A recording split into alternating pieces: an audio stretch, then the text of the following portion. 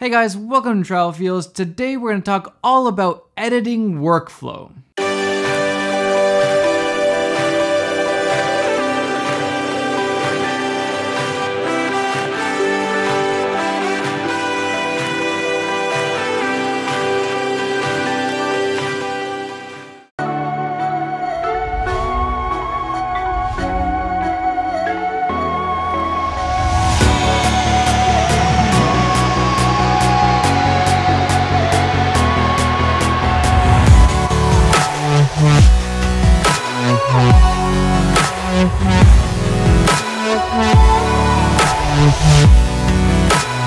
So when we're talking about workflow, really what we mean is the different steps you take in order to accomplish that thing. So in this case, we're talking about editing workflow. So what are the steps that we need to take in order to get our edit done? Everybody has a little bit of a different workflow. It's really more of an art than a science, makes sense. There's no one workflow that's just the perfect workflow that works for everybody. You really need to figure out what's the best workflow for you, and to figure that out, it really helps to see what other people are doing. What's their workflow? What are the steps that they're doing in order to get their edit done? Then you can take bits and pieces from there. Oh, that's really cool. I'll take that into my workflow, and that really doesn't work. I have a better solution for that. I'll keep that part of my workflow. And you're just piecing together, figuring out the best workflow that works for you and the types of films that you're creating. This workflow is really what I'm using for YouTube videos pretty much 95% of the time. There's only a few instances where I'm doing a little bit of extra, but this is the workflow that I do almost all the time. And so first step is to organize your media. It sounds really lame, but it's super important, especially as your projects get bigger and bigger and bigger. You really need to be organized, and it helps to get in the habit even on your smaller projects, even just YouTube videos. When you might think that it's not really worth it to be this organized, it's taking more time, it really helps to be organized. And that starts with right away your folders in your project. So here we have this little edit Norway 2016. We have our footage, we have graphics, we have project files, renders, and sound. And then some of these folders are divided into other folders still. So for example, in footage, we have our A camera, which is the C300, and then we have some drone footage. Or in sound, we have the music, and then we have sound effects. It really helps to stay organized, so when you're looking for a file, it's really easy to find it, or when you're importing other footage, it's easy to just place it into the right places and it doesn't end up this huge mess of a folder. So stay organized. That's the first step to my workflow always. Then we open up our project file and we import our footage. In this case, it's the footage, the video clips, the graphics, and the sound. Then we take our footage and we drag it onto this little icon on the bottom of Premiere, and this makes a sequence with the exact settings of that video clip. I find this to be the best way to start a sequence. Then you don't have to fiddle around with all the other settings when you're starting a sequence. It just makes the perfect sequence for that footage. And then if you do need to change something like the resolution, which happens pretty often, you can really easily go and change it. For example, in this case, we're gonna make it an anamorphic crop or a 235 aspect, which basically means having the black bars on top and bottom. So we're just gonna change the height to 1678. So there we go, our sequence is the right size now for our edit. Also, make another bin for your sequences. It's super important to stay organized within your project file also. So we're gonna rename the sequence to Norway 2016 and we're gonna move that into the sequences bin. For me, I like to take all the footage and just dump it into the sequence, and then I start editing from there. Some people like to use the source monitor and find the exact portion of the clip and then bring that in.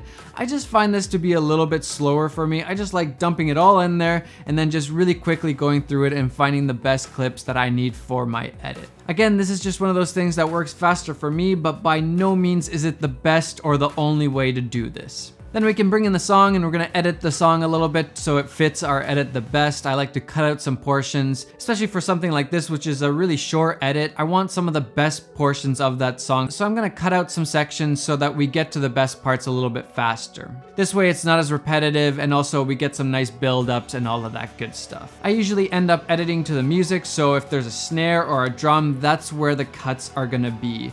And this is for the whole edit. I try to stick to that. And then if there's some build-ups in the song, for example, I try to create my edits and work with the visuals so they really fit that build-up and that there's a payoff at the end of that build-up when the beat drops. Then we add in some sound effects. I like to use a lot of ambient sounds, but in this case, we're just using some swooshes and some different sounds to kind of accentuate the cuts and just help with some of those transitions. But ambient sounds really just bring to life your edit. For example, if you're seeing water in your edit, it really helps to hear some sort of water sounds. It just tricks the mind into thinking that the sound is actually coming from the water.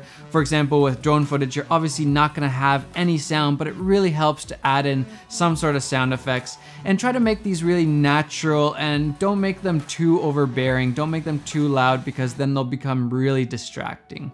Really, they shouldn't be distracting at all. That's the thing with sound, is that if it's really good sound design, you're not even gonna really notice it. It's just gonna be so organic to the edit and it just adds a lot, but you're not gonna notice it. It's not gonna distract you. And then we can mix the audio a little bit. I've made a little preset that just has some plugins in it and I just drag and drop it onto the audio files. And this is a big tip. If you're constantly adding the same combination of effects to different clips, make a preset. It's really easy to make a preset, and if you guys wanna know more about that, I can do a whole different video on making your own presets in Premiere. But basically, this audio preset just has a few different plugins that I can just drag and drop. And then I can just tweak the levels a little bit and I'm good to go. That way I don't always have to select those same effects and keep adding them on, or even adjust them because I've already done that in the preset.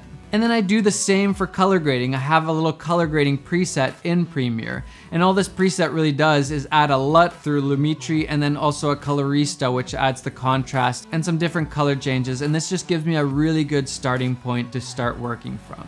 The LUT here is the Cine Desaturated LUT, which is probably my favorite LUT out of the Cine LUTs pack LUTs. I just really like it. It just works really well for so many different cameras and so many different videos. I make a new adjustment layer and then I put it over top all of my footage and then I add that preset onto there.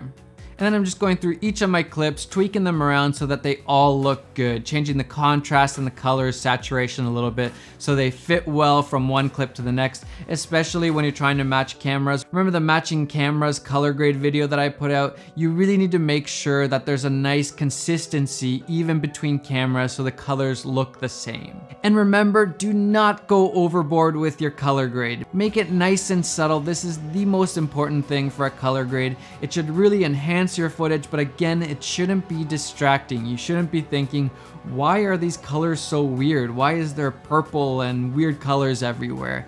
Make it nice and subtle so it's not distracting to the viewer. All right, then we're ready to export. Set your in and out point for what you want to be exporting. Then we go to export, and what I like to do is make a ProRes master file first. This is kind of a really high quality file that you can have just in case something happens, or maybe you want to use that same video in a different video, then you have a really high quality copy of that video. This isn't a file that I'm going to be putting online or anything like that. It's really just a master file to kind of make sure that I have this video in a really high quality. So for that, we're gonna choose the format QuickTime, and then we're just gonna change the output name to Norway 2016 Master. And we're putting this into the renders folder of our project. Remember, stay organized. The video codec is gonna be Apple ProRes 422 or 422 HQ, depending on how crazy you wanna go. HQ is gonna be better quality, but it's also a really big file size. But that's the best option if you want the best quality.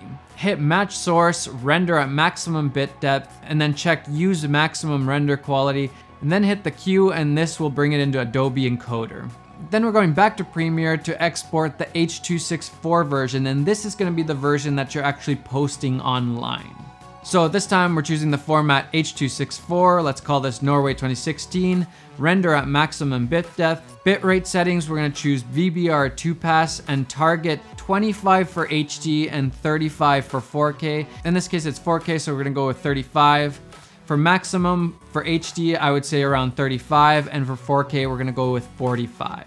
Use maximum render quality and then hit the Q button. Then once we're in Adobe Encoder, we're just gonna hit this play button and we're good to go. It's gonna export both of those videos, and you can even start editing in Premiere again if you want some other video or whatever. You can just let this export in Adobe Encoder. I really like Encoder, it just kind of frees up things so I can just get a lot done really quickly. So there we go, that is my editing workflow, and this is how I do it almost all the time. There's only some projects that I wanna do a lot of grading or motion graphics or anything else like that I'm taking into After Effects. So I'm just gonna take that whole sequence, bring it into After Effects, do all the color grading and motion graphics and text and whatever, and then bring it back into Premiere and then export from there. But really, this is my workflow for 90–95% of my films. especially for YouTube. This is a really good workflow I find for YouTube videos. So if you guys have any questions, make sure to leave them down below and I'll try to answer as many as possible. I know there's a lot of questions with workflow because there's just so many options. There's no one right way and you really just need to figure out what the best way is for you. And a lot of times this just comes by experience. You're gonna make video after video and you're gonna start realizing like, oh, there's a better way of doing this and I can be more efficient here and I'm just gonna make this a little bit better in my workflow, faster, whatever it is. It's really worth it to take the time and think about your workflow because it's gonna save you a lot of time, headaches, and all of that. And it's just gonna make your process a lot more enjoyable.